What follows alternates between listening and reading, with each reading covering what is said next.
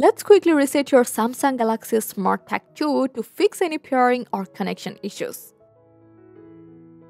So before you reset your SmartTag2, check one important thing. If the tag is already connected to a device, you must have to disconnect and remove it first. So on your any Samsung devices, open the SmartThings app and you will see the SmartTag listed and marked as connected.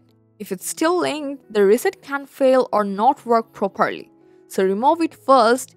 Just go for your SmartTag home screen and now tap the three-dot menu. Choose remove device and confirm. And after it's removed from your SmartThing, you can safely perform the reset. So the first thing, you will need to remove the battery cover. For that, use the ejector pin that comes inside the box. Now look closely.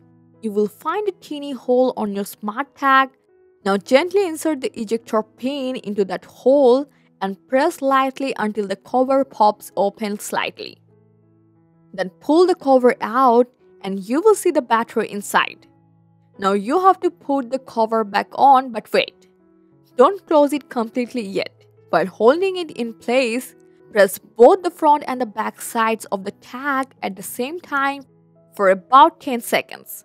Keep holding until you hear 2 beeps. That means the reset is complete.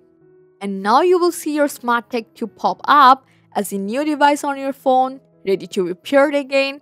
You can now set it up with any of your Samsung devices. And if you need help pairing, check out our SmartTag pairing video too.